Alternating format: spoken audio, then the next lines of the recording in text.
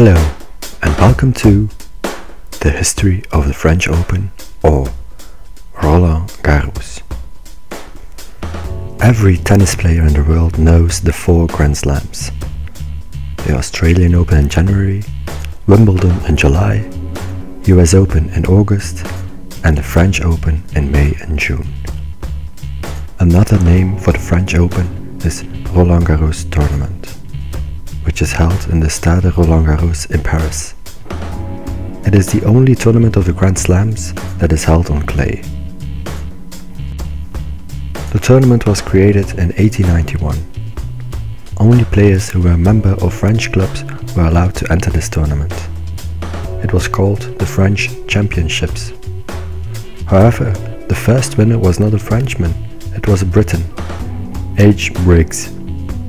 He could enter the tournament because he lived in Paris. In 1897, the first women's single tournament was held. There were only 4 entries. In 1902, the mixed doubles were added to the tournament, and in 1907, the women's double found its way to the tournament. From 1915 to 1990, the tournament was not contested due to the First World War. Nevertheless, the First World War brought the name this tournament still has today, Roland Garros. Roland Garros was an aviator during the war. He was born in 1888. He was very fond of aircrafts and he decided to start flying. By 1913, he gained fame for making the first non-stop flight across the Mediterranean Sea.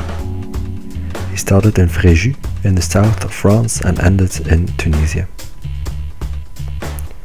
In 1914, he joined the French army to fight. During his career as a pilot fighter, he managed to only shoot down 4 aircrafts, but he is known as the first firefighter in history of the French army. He died on October the 5th, 1915. He died on October the 5th, 1918. He was shot down near Vouziers, a small city in the north of France. The tennis center that Roland Garros visited often during its years of study in Paris was named after him in 1928, the Stade de Roland Garros. Nowadays, that stadium accommodates the French Open. The French Open is now officially called the French Internationals of Roland Garros, in honor of the aviator. In 1925, the French Championships became open to all amateurs internationally. The name changed to International Championship of France. Even though players from all around the globe could enter, the French players dominated this era. In the men's competition, there was amongst others René Lacoste, who won 3 times in the 20s. He is the founder of the clothing company named after himself, Lacoste. In the women's tournament, Suzanne Lenglen was a hero of that time. She won 6 times in the 20s. The second court in this tournament was named after her because of the importance she had on single women's tennis. In 1968, the French Championships became the French Open, which means that both amateurs and professionals were allowed to compete. It was the last time the name of this tournament changed. The French Open was the first Grand Slam who decided to go open. Since 1981, the organization introduced some new prizes next to the normal prizes. There was the Prix Orange, the Orange Prize, for the player who demonstrated the best sportsmanship during the tournament. The Prix Citron, the Lemon Prize, was given to the player with the strongest character. The Prix Bourchon, or the Bud Prize, was given to the revelation of that year. They stopped awarding this prize in 2009. It took another 26 years before the organization decided to provide equal prize money for both men and women in all rounds.